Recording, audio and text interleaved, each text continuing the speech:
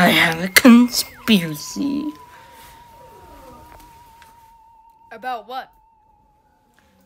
Tom Nook and why he needs so many bells. So, why does he need so many bells? Well, Tom Nook may actually have some very, what's the word?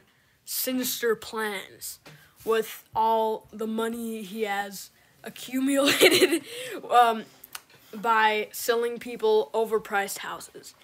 You see, okay, well, in real life, houses are a lot, more expensive than they would put in the game, but they usually like to make it a lot more convenient in games, so I guess it kind of makes sense, but also it's just, like, I feel like if they were going to make it convenient, they would go more of the way, on that path, when they actually, produce the game, just because, well, I haven't actually played the game, but it seems to be a lot of work just getting 10,000.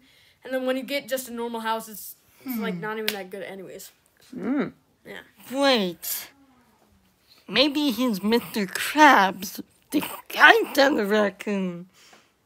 Because since they both love money, dude, we should have said that at the beginning. Yeah.